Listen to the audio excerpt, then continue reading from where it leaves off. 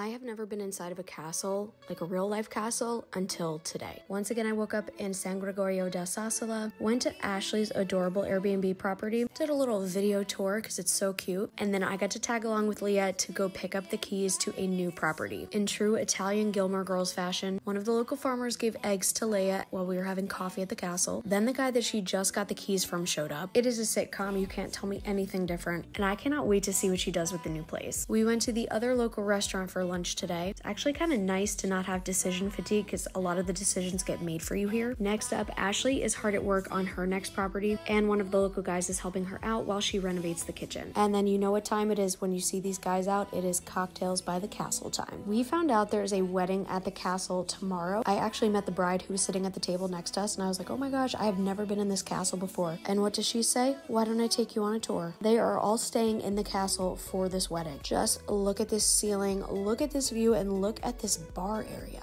I don't even have a boyfriend, but I'm already planning my own wedding here at this point. And to my utter shock, the bride then says, we have 2 extra places. You should come to the wedding tomorrow.